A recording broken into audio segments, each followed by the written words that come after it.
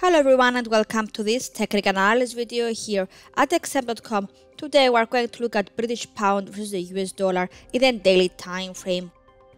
So looking at the chart now, we can see that the price is holding within the short-term SMAs and is moving slightly lower, meeting the 1.2350 and then the 1.2270 support levels, which is also near this long-term ascending trend line.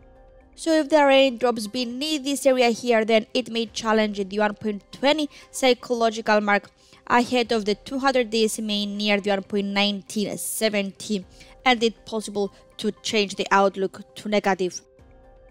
On the flip side now, any movements above the 20-day SMA, which is hovering near the 1.2518, then the market it may challenge the 1-year high of 1.2679 ahead of the 1.2855 resistance level, which is also overlapping with the 200 weekly SMA. Looking now at the technical oscillators, the MACD is holding near the zero level and beneath its trigger line, suggesting a weak momentum, while the RSI is also moving lower beneath the neutral threshold of 50. So if there are any drops beneath this ascending trend line, the market will change to bearish. However, if there is a climb above the 1-year high, then the outlook will endorse the bullish movement.